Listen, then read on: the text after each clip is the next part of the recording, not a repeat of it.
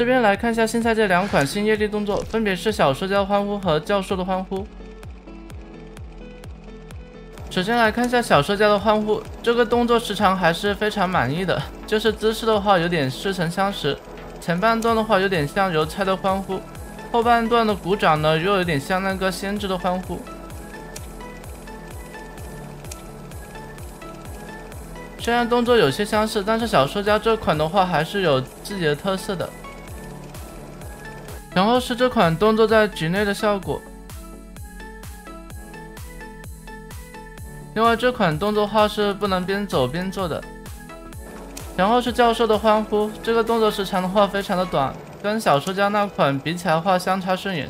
另外这个拍手的动作跟先知那款虽然说也差不多，但是多少还是有点区别的。然后是这款动作在局内的效果，另外也是一样不能边走边做的。